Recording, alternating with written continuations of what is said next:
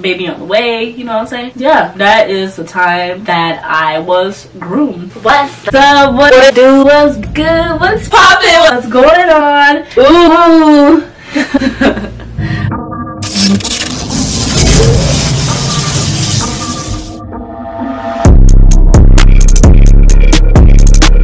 Before we start today's video, you can check out my Instagram because if I don't post on here, I will most definitely post on there. Please feel free to like, subscribe, and comment. And that's why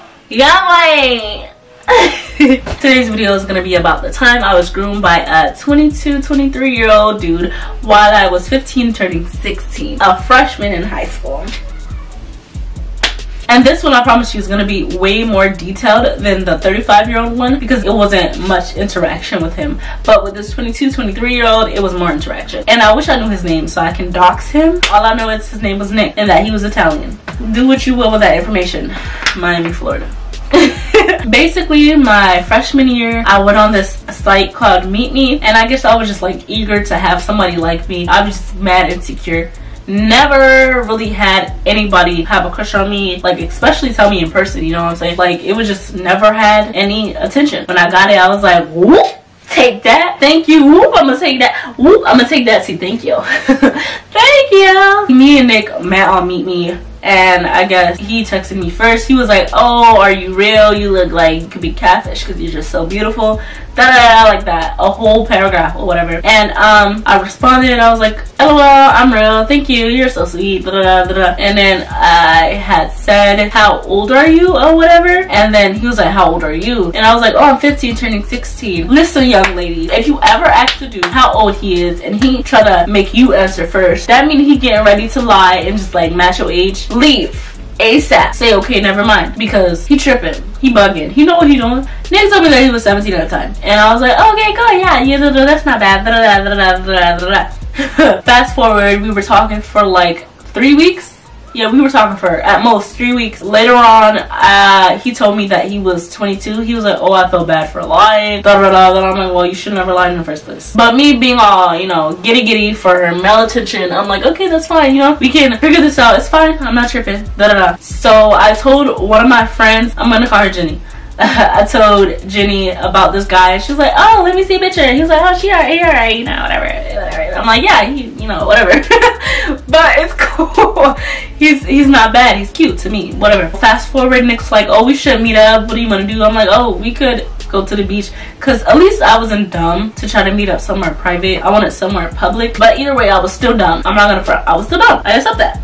So I was like, hey, Jenny, you want to go to the beach with me? I don't want to go by myself.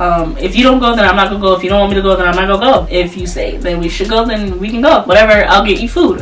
So she was like, oh, no, we can go out there. I'm like, you sure? She was like, yeah. I'm like, okay, cool. We can go. So we skipped school. We went to this Burger King and he picked us up at this Burger King. I was so stupid, y'all. Literally, anything could have happened. He could have literally put out a gun and then look, boom, I put me and my friend in danger. Then what? All because of me and my insecurity, my wanting of male attention. Sorry, Jenny. I'm sorry. You were a dope friend in that moment for going with me. I forgot to mention that the reason me and Jenny decided to wait at Burger King was because that was the meetup spot for Nick to pick us up.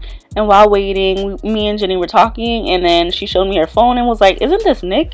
He texted me too. And then she showed me the text that he sent her on Facebook, and it was the same paragraph that I told her about, the same paragraph that he sent me talking about catfish, etc., are you real, etc. And then when I found out about it, I confronted him through text.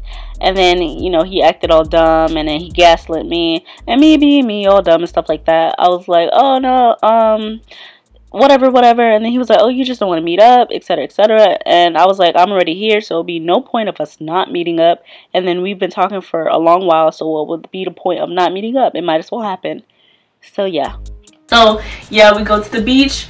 And it's all nice, and then we sit on the chair, and here comes one of the workers, like, oh, you guys can't sit on this chair. Then he sees Nick, and then he was like, oh, okay, and then he leaves. So first you see the black girl, but you tell her that she can't sit there. Then you see the white guy, you're like, oh, la-di-da, you can stay. Go ahead. So I was like, okay, whatever, I'm gonna stay anyways. So yeah, fast forward, I didn't want Jenny to be bored, so I let Jenny use my phone. So she's texting, she was whatever, she's taking pictures and stuff like that. And me and Nick are over here making up. Yeah. we were making out. The whole thing that Jenny was doing over there on my phone, turns out she was telling our other friend, what should I call this other friend? Let me look around. Loretta. We're gonna call this friend Loretta. So she was texting our other friend Loretta all the deeds. Mind you, I had not told Loretta anything because, you know, we were friends, but like I don't like everybody in my business. So I just don't really like everybody knowing my business. But she was literally sneak dissing on my phone, sending pictures to Loretta, texting Loretta like, oh, why is she sitting up here kissing this guy? She barely know why she's doing this. She's at a beach. She came to the beach with this guy. Shit. I found out because, you know, it's my phone. I'm gonna look at my phone and you forgot to log out a messenger. Of course I'm gonna see it. I'm like, wow. So Loretta and you are sitting up here just sneak dissing about me. And Loretta wasn't gonna say a thing because when I got the phone I was like, oh, don't tell Susane anything. And then Loretta was like, oh, okay, you know I won't. Da-da-da-da-da-da. Keep that part in mind. But me and Nick, we sat there making out. Of course we had talked for a little bit. He was like, oh, your eyes are so beautiful. I know. Hello guys, I don't even know what she's talking about, but she's doing a great job, so make sure you like and subscribe. Anyways, so annoying. Where should I put this? Yeah. I love you. Love you too. Air hug. We were at the beach. We had talked for a little bit. He complimented my eyes, and I'm like, oh, thank you. You know, because I never got a compliment on my eyes. I basically never got a compliment. Okay, so yeah, there's that. He was just complimenting me, and I was just like, oh, this is so nice. In my head, I'm like, you got poop in your eyes. That's what I was thinking. What's it called? You know the little thingies, like when somebody just wake up, whatever, you see a little something in their eyes. That's what he had, and that's what I was looking at. I was just like, thank you, my eyes are nice, but yours, on the other hand, did you wash your face this morning? After the beach, he takes us to McDonald's. I don't eat McDonald's. Like, I had not eaten McDonald's in a long time. I guess we stopped like 7th grade. We just stopped eating McDonald's, my family and stuff like that. He took us there. He was like, you want anything? I'm like, nah, I'm good. And I asked my friend, I was like, hey, do you want something? And then he got her something, which is cool. And then he got himself some fries or whatever, and I just took some of his fries to be all cute, take his fries, but it was nasty. So, long story short, he drops me off at the school, and you know, they let us in, whatever. We find some excuse, doctor appointment, and they let us in, whatever. And then we keep texting from there, and he was like, oh, you're so mature for your age. Typical pedophile stuff. Yeah, we were just flirting and stuff like that. It was a vibe. It was cool at the moment. Over time, I just started realizing that he's lame. He's just weird. He's a weirdo. Oh, he would text me, and then I was like, oh, you're so funny, friend. And then he got offended, and he was like, oh, friend? That's what we are now, just friends? Da, da, da. And then I read it, and I blocked him. And ever since then, we haven't talked. Because he weird. And I'm gonna be honest, in that situation, responsible for my actions, I am. But he is responsible for his actions. So you're a grown man. You gotta be able to know when to say, nah, sis, I ain't trying to risk it for you.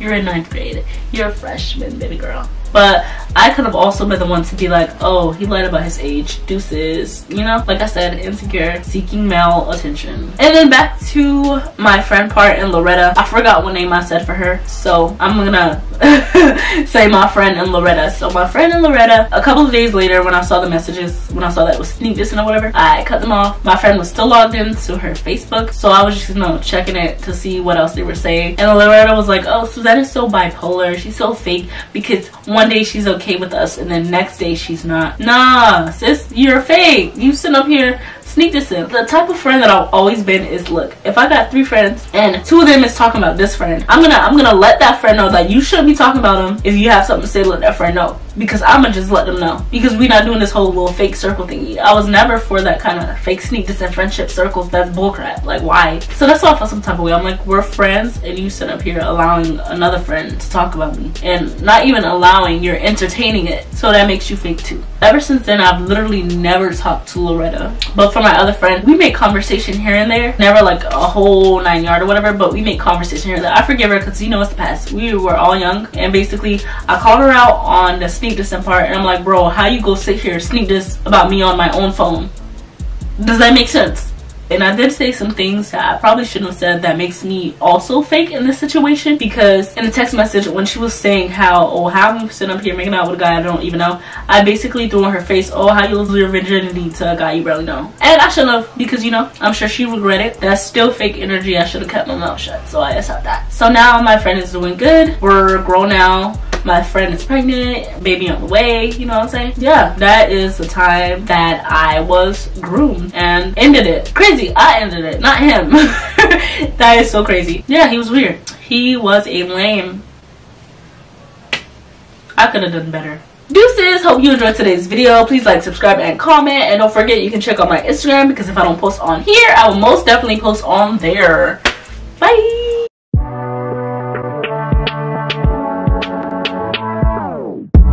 Make us strong, it doesn't make us weak. Tongue tied to service like shy preteens.